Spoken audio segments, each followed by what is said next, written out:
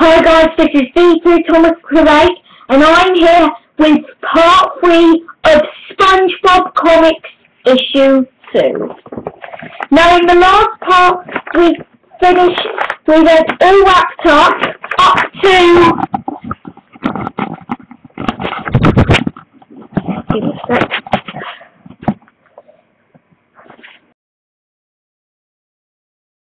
here.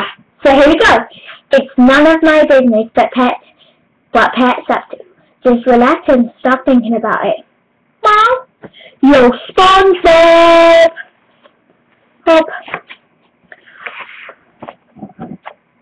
For you, SpongeBob, just for being my friend. Thank you, Patrick. I never even suspected. Sorry it isn't Spock here. That was the best paper that I could dig up. Let's see what it is. You're going to be so happy your brain will fall out. Pet, this is my drum. That's right, SpongeBob. Yours to keep on me. No, I meant this is my drum I left at your house after a birthday party. Prove it.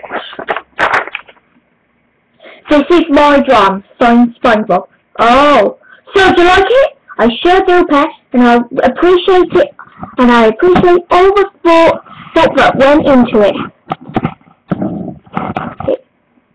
Try it out! Oh, what is that? Ah! I knew you two were gonna ruin my day. A swell time! Look!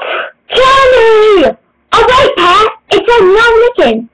Oh, right, no problem. We'll just admire it for its natural beauty. Tons!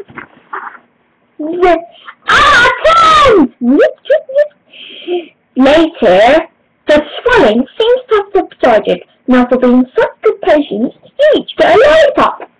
Oh! Sponge bunnies. Very cherry. I wish I had a cherry to go on top of my ice cream. Heck.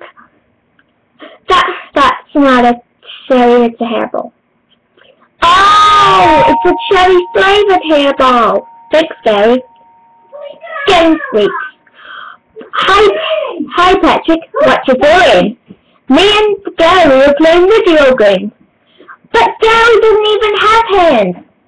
How does he press the buttons? Oh, he presses the buttons with his eyes. Children to everyone. Oh. Grandma's cookies. So SpongeBob wakes up. Oh, hi. And he goes through spiked coral, through a trash heap, nearly gets hit by a boat, gets zapped by jellyfish, nearly gets killed by monsters and into Grandma's house. SpongeBob then eats the cookies. So, hope you enjoyed SpongeBob Comics issue 2. The review will come in a few minutes. Bye!